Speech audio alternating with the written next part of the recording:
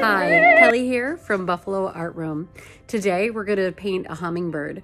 I'm going to do wet on wet, so make it your own. You don't have to do the colors that I do. I'm just going to show you the technique, and you're the artist. So whatever you want to do. Thanks for watching.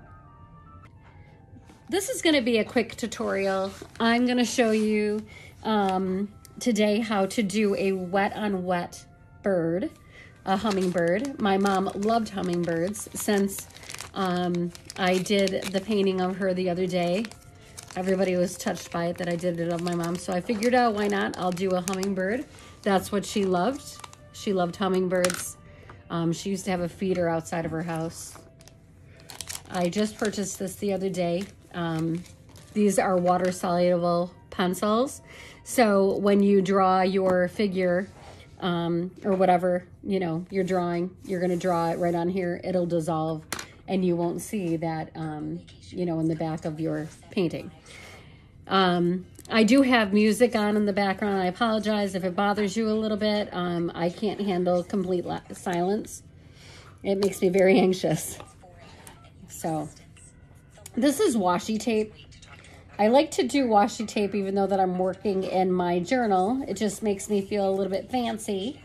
And it keeps the crispness while I'm painting.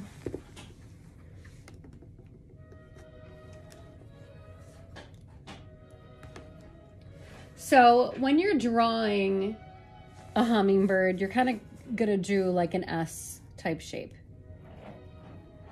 Because they're, even though that they kind of look like a bug, because they are so fast, they just remind me of that. Like a little bit of an S shape, and that's how we're gonna draw it. It doesn't have to be perfect. Art isn't perfect. And it's gonna be a fast one, so it's going to be flying.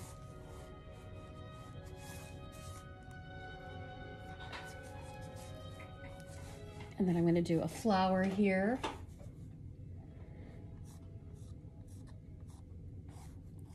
Kind of like one of those morning glories.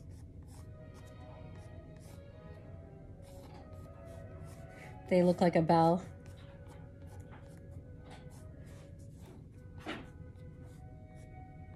And that's what they like to eat. All right, so I have my under drawing ready so I can start, so I have an idea of exactly where I'm gonna be painting on. Sorry, I'm losing my train of thought. These are different paints that I'm gonna use. I have a whole bunch of paint that I'm gonna use. This one is one that I purchased off of TikTok. I believe it's Artsy. And it was either TikTok or I got the idea from TikTok and I bought it straight on. No, actually this one I did buy from, I bought it online, but I bought this from Amazon and I liked it because it had all of like the pearly colors, and I didn't have any paints like that, so I wanted to try it. So I'm gonna keep this out. We're gonna use that on our painting. I'm also going to put out my koi watercolors. This is a travel koi. You can get these for about $28. And you have all different colors here to choose from. It's nice. It's tiny. I like to take it when I go on vacation if I decide to paint. If you do follow along with me, if you saw the palm tree that I did, I took this when I went to Florida to visit a friend of mine. Her parents live out there. Well, they don't live out there. They have a place out there, and they go, they're snowbirds. It gets awfully cold out here in the winter time. And then I'm also gonna do, use my Carandash Diach. I don't even know how to say it. I'm sorry. I've heard it before, but I can't remember. But this is gouache. I love gouache.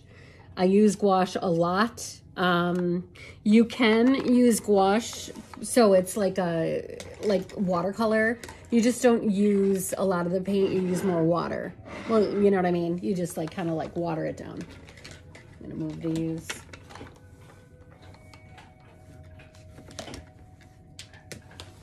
I don't have a lot of area here, but anyways, so I'm gonna put these guys here. They're my gouache ones, and like I said, I love using gouache. I just love the brightness of it. I started using watercolor because when my son was a baby, he had asthma, so I wasn't able to do, you know, watercolor, and I studied watercolor for many, many years. I had private lessons from a fabulous woman. Her name was Marianne Doring, and she showed me how to do oil.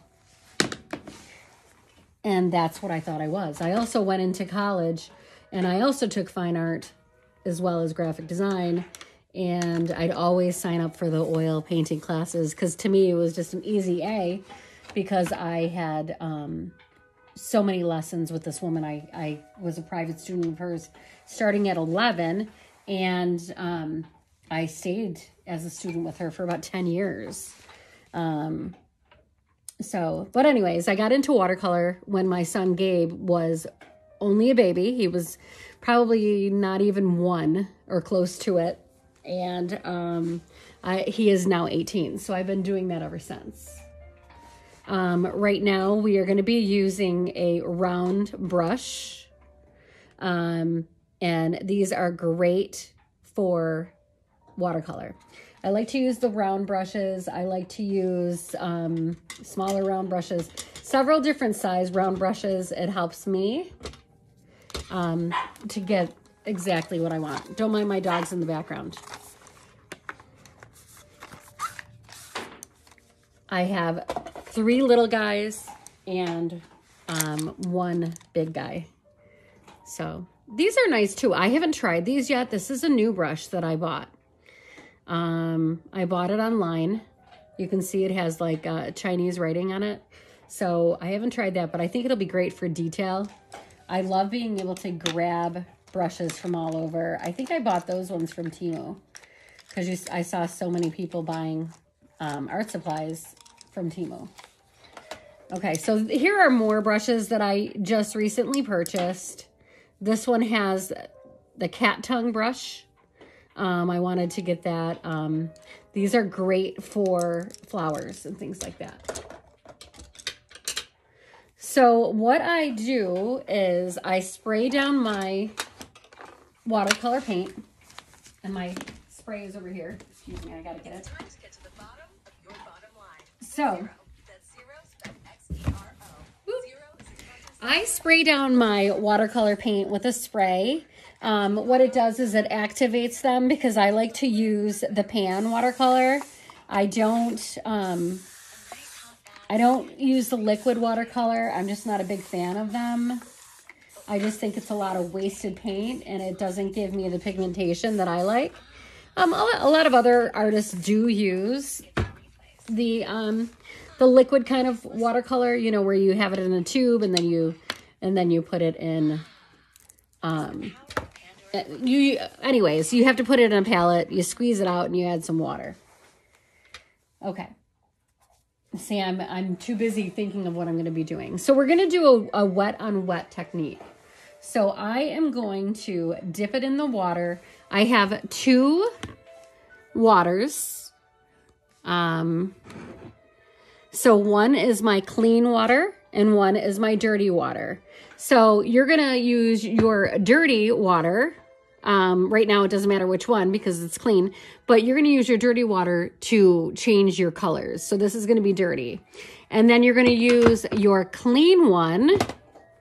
You're going to use this to wet your paper because you don't want to use the dirty one because it'll make your paper dirty.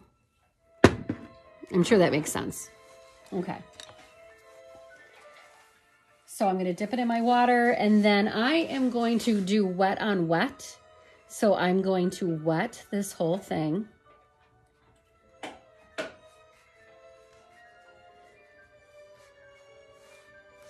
Okay, so I'm going to wet that because I'm going to start over here. And then I am going to do more of like a rainbow. Remember how we did the rainbow effect the other day on the picture of my mom? That is what we're going to do here. Now you can see that I went over where I had the eyeball. So, oops, sorry. So, which is fine because I go back in with one of these gel pens. I like to use that, or you can even use, I like to use that to do any of my highlights, my whites and stuff. Or I just purchased this. It is one of the colorless art masking fluid, but I didn't use that today. What you do with this is you paint it on with a brush and then you peel it up after you're done, and it won't let any of the paint go underneath. So that's what that is. All right, so I'm cleaning my brush. I'm gonna do another color. So you wanna do probably, because of the fact that I'm using blue, I think I'm gonna grab a little bit of green and I'm gonna put maybe the green here. And as you can see, because it's wet on wet, it kind of billows. It has like a billow effect, you know, where it's going right in there. Okay. And if you find you have too much water, you can take a dry brush, one of your dry brushes that you're not using, and you can take up some of the water with it, just like so. So if I'm finding that it's too much and I don't want it to flow into that area, then I would just take a brush. See how the brush pulled up that blue right here? Watch. So that's what you're gonna do with a dry brush. Okay. All right. So now I'm gonna try another color. I'm gonna go in with this color here, which is a pink. And that's my favorite color.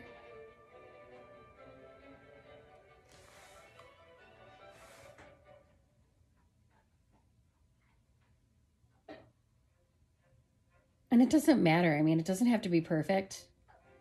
Again, I'm not that type of an artist. I like to do art as like a stress relief. And of course, you know, I do sell my work too, but, yeah, I just like to go in and just be more relaxed when I paint. But see how that's pulling right in like that, especially in that area here. It's pulling the ochre color.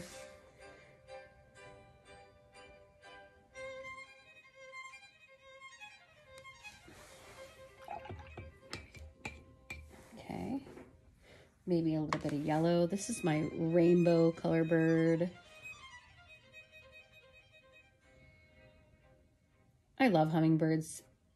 So you can get a hummingbird feeder at the Dollar Tree for $1. And then if you find that, you know, you don't really take care of it and then it gets ruined, it doesn't matter. Get another one for the next year. You know what I mean? Because not that you don't take care of your things, but sometimes we forget to bring things in the wintertime, especially I do. I'm not going to lie. And so anyways, and then they also, you can buy the hummingbird food, but what it is if you look online, you can get the recipe for it. It's basically just sugar water. And then they just add that red coloring. So if you didn't know that, fun fact.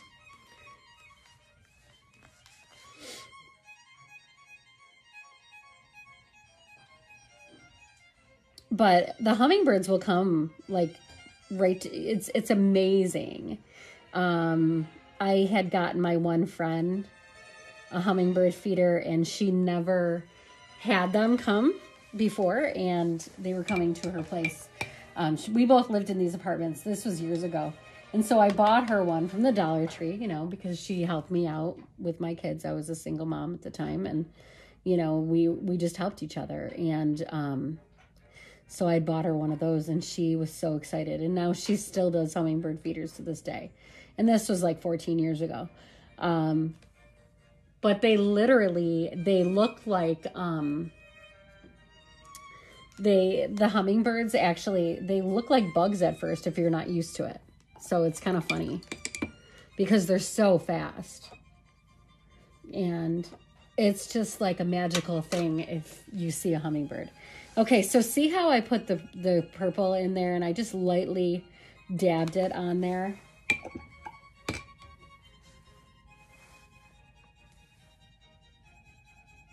And then I'm going to use the black so you can see the other wing.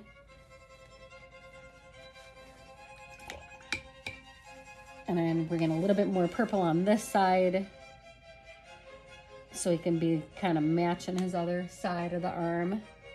Or not arm, his wing. His crazy feathers, because they're just crazy. And if you don't have a hummingbird feeder in your house, or, you know, in your backyard, you need to get one. Like, you could, if you don't feel like making your own food and you just want to buy that, it'll cost you $2.50, and you'll be amazed on what you see. I'm going to put a little bit of the purple here.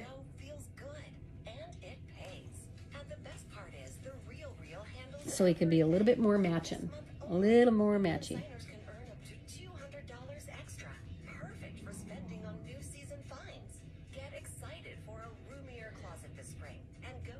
There we go.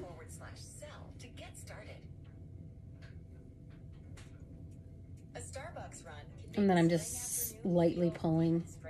I'm just pulling the paint that's already there around so it could have like more of a wispy feel. I'm bringing a little bit of that ochre that was on my brush over in this area.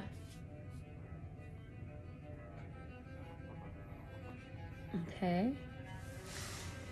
I'm already loving how this is looking.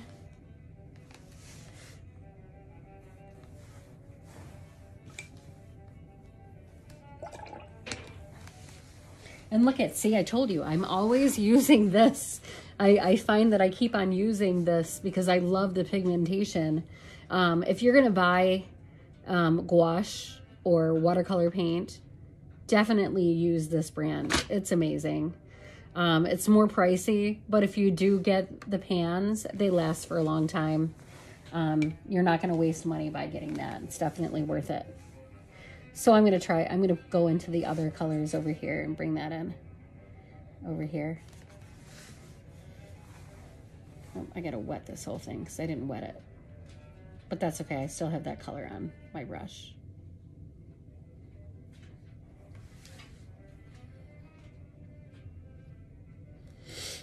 All right, and then I'm gonna bring in maybe some of these pearly colors. But I think the pearl is more of a highlight, probably. So I'm gonna get out of that and not use that anymore.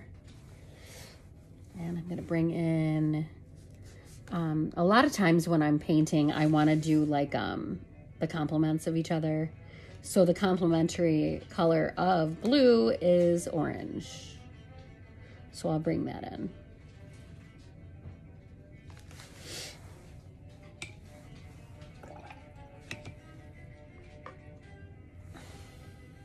Bring that color in, a little bit more orange over here. I just mix those two colors together. Oh my gosh, look at this. Oh my gosh, this looks so nice. These colors together.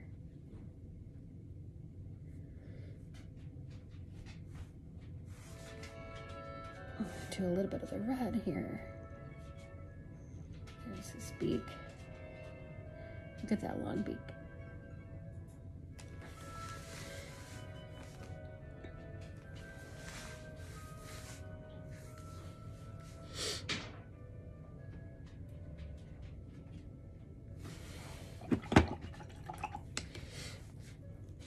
See what other color can I do.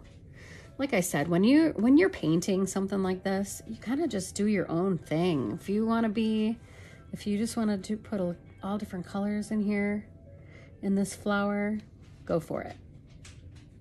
So I just added a little bit of the pink just because it looked pretty to my eye.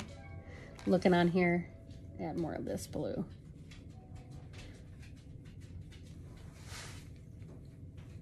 And then I'm going to take my dry brush that I used before, pull up. Even though that orange was a cool color, it was kind of overpowering if I brought in any other colors, and see how it made this color kind of yucky.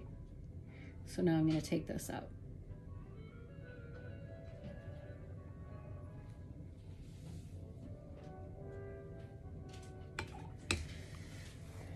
I'm going to do a little bit more of the pink, because pink is my favorite color.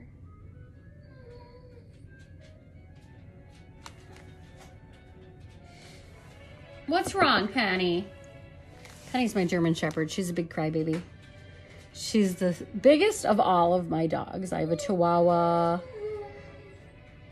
and I have a another one that we thought was Chihuahua, but then we, the other person that got the sibling ended up doing a DNA test, and he's like, Kelly, our puppies are not Chihuahuas, because they were dogs that I saved. And turns out she's called Super Mutt. So she only has like a little bit of Chihuahua in her. So I have a full-blooded Chihuahua. And I have she is Coco. Our Coco is called a Super Mutt. So she's super cute though. And then I have a Puggle. Yeah, I have a problem. I can't say no when my sons ask if they can have dogs.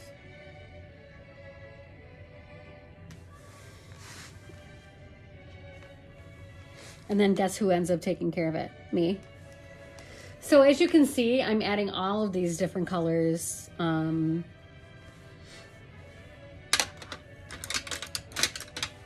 going to go in, pull up some of this color again.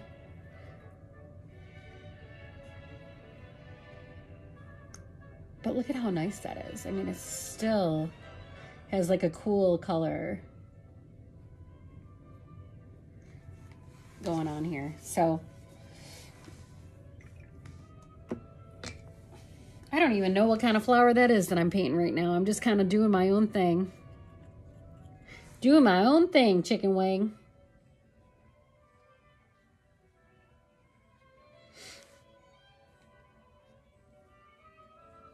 Look at these. These metallics are like so cool. I've never had paints like this before with like the metallic-y color, so I really find it's really neat. I'm just waiting for my, oh good, it is. I was waiting for that other part of the painting to dry a little bit so I can go in with detail and do a little bit more detail on them. Okay, so I'm going to go in and do part of the...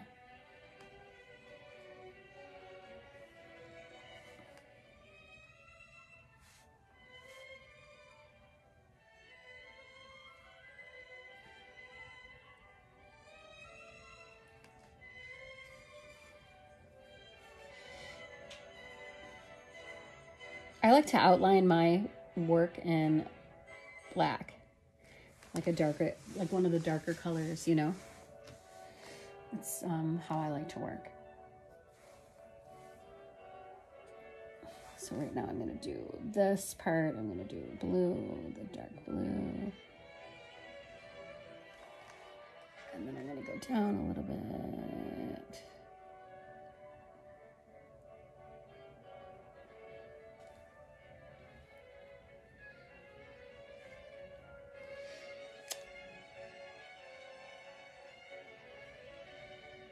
I mean, you're obviously not going to see their feet because they are tucked in underneath.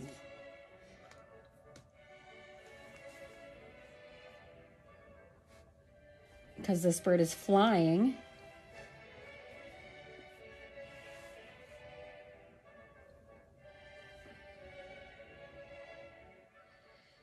And he's sucking the nectar from the flower.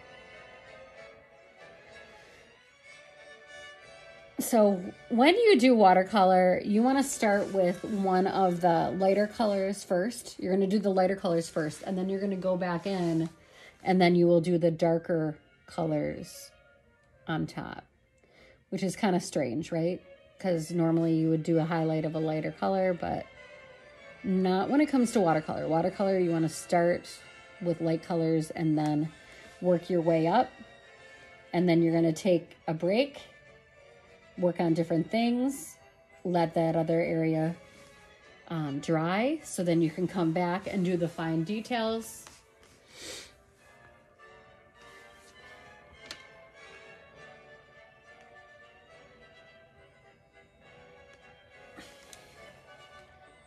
I'm pulling up some of that color because I don't want it as dark.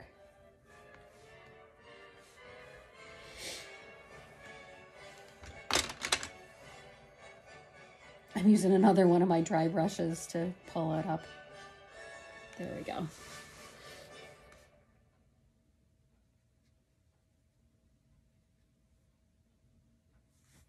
Verbal Vacation come with 24/7 live support.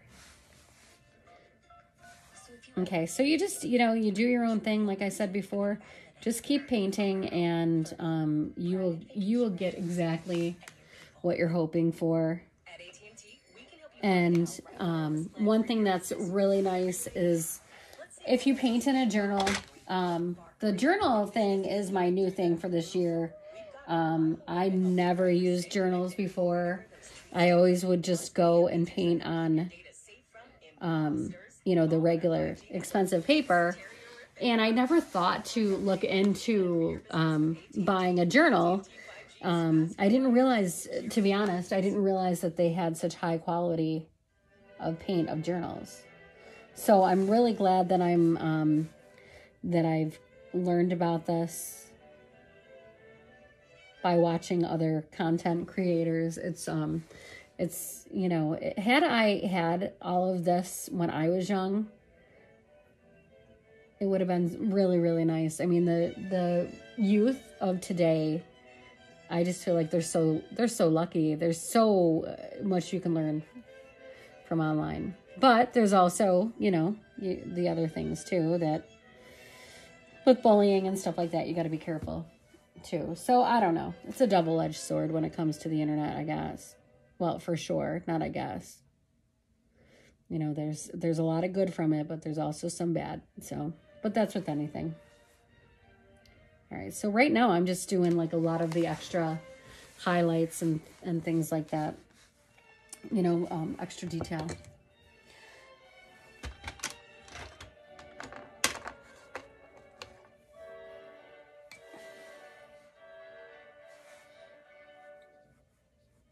There we go.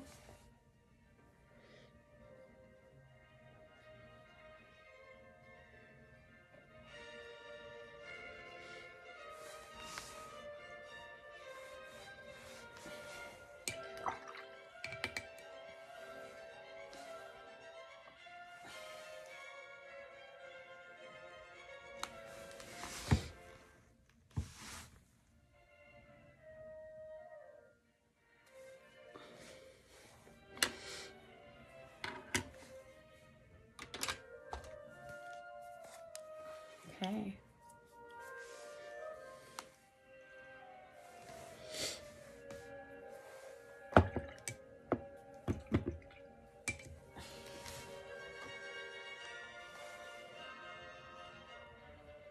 I'm doing a little bit of a petal here, another petal here.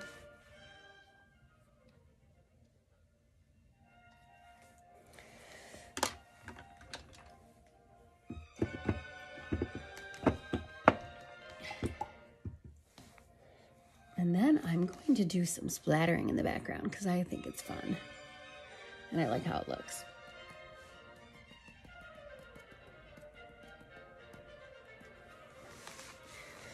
It kind of gives that funky feeling, not funky, it kind of just gives it like a finished look with not doing much, but just splattering. And I like it, so that's why I'm going to do that. Splatter, splatter.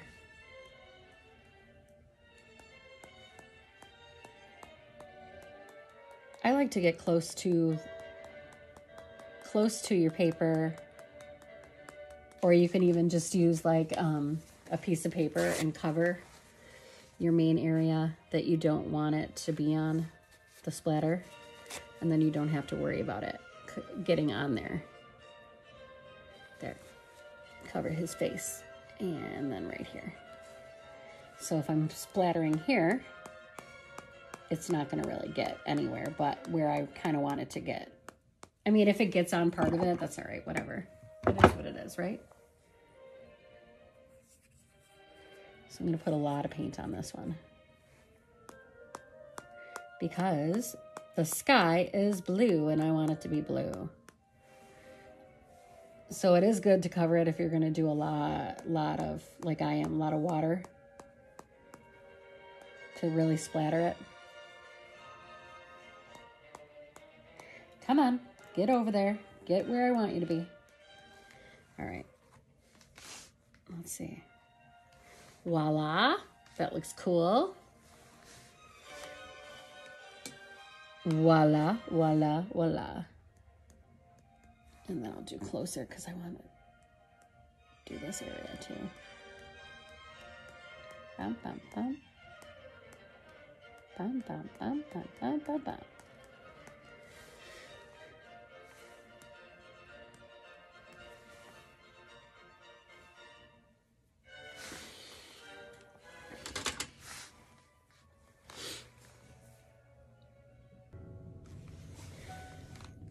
So here I put a highlight right in the eye, and then I'll come in. This is that gel pen that I told you about.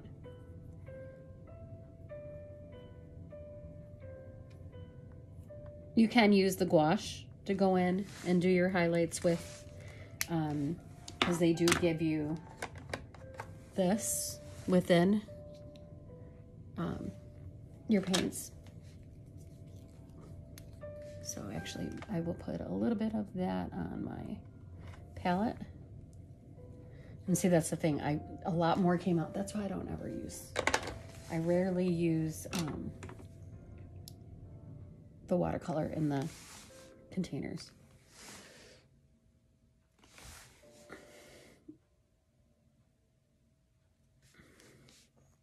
I'm going to go through and bring some highlights here. And I'm doing that because I don't like how wide that bottom area became. So instead I'll just bring in my highlights this way. And then it makes it look, it makes it look more realistic, and, you know, to get out that thick line.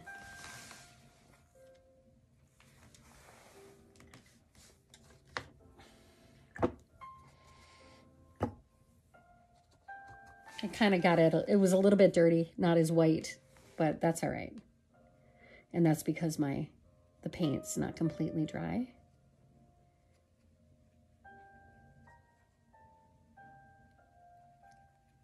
A lot of times I'll make it dry with my heat gun that I have. But right now I'm in between my studio, and a lot of my stuff is in my basement right now because I have a studio. If you been following me, I have a studio that is being done as we speak, and right now we're at the part of the stage, you know, we're putting the electricity in and insulating it and stuff. So it's going to take, I would say, because I'm doing a lot of the work myself and my uncle's helping me too, it's going to take about a month because I do a little bit at a time, and then I move up and do the next and do the next, you know what I mean? I take breaks. Like it took us 2 hours just to do like 40% of the building. It's 12 by 20, 12 feet by 20, which is pretty big. Bigger than, you know, it's probably, you know, 12 by 20. I think like a standard living room is about that. So it's a decent size. All right, so I did some of the highlights with the white.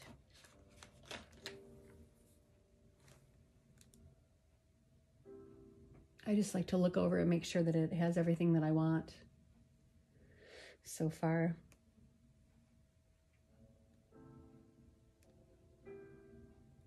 So sometimes it takes me a minute just to look at what I'm working on.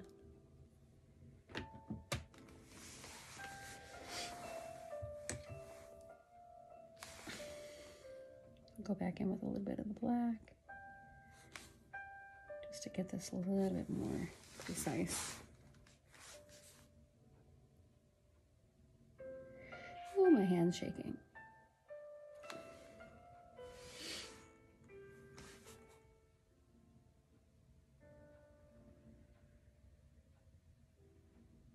I have a hand injury. I don't know if like I said, if you've been someone who watched my videos in the past, you know that I have a hand injury.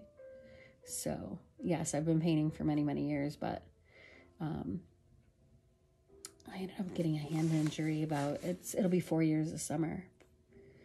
It took many, many weeks of occupational therapy. That's why I have these yellow things on my brushes. They're for people with disabilities, and it helps you to grip.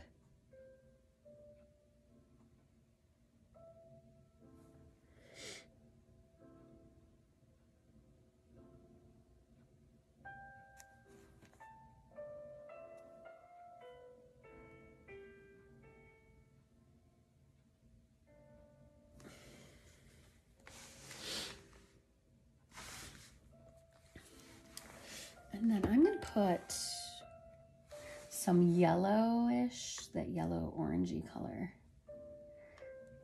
right here. Let's see.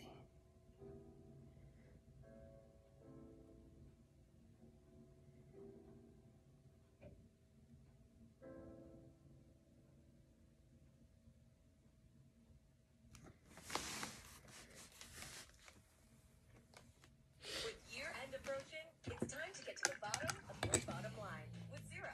That's Xero spelled X-E-R-O. Xero is accounting software that makes closing your books seamless. With your numbers in one place, organizing and reporting back on your finances can be much easier. Saving you time. And then sometimes if I don't feel like using a brush, I'll use a marker to go in and make some of the black marks that I want. The virus that causes shingles is sleeping in 99% of people over 50. It's lying dormant, For some of the details. reactivate at any time. So yeah, I'm not completely a watercolorist because I go in with extra, Lasts for weeks. with marker and everything else. But you know what? The way I see it is if it's exactly how you want it to be and you love what you're doing and you're creating art, it's okay. It's called mixed media. There you go. All right, so now I'm just going to sign it.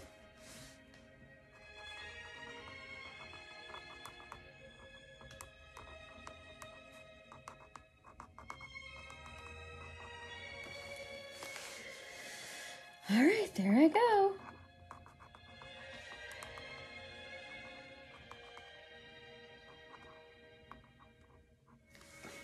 Okay. All right, well, everybody, please have a great day. And you can do anything you put your mind to.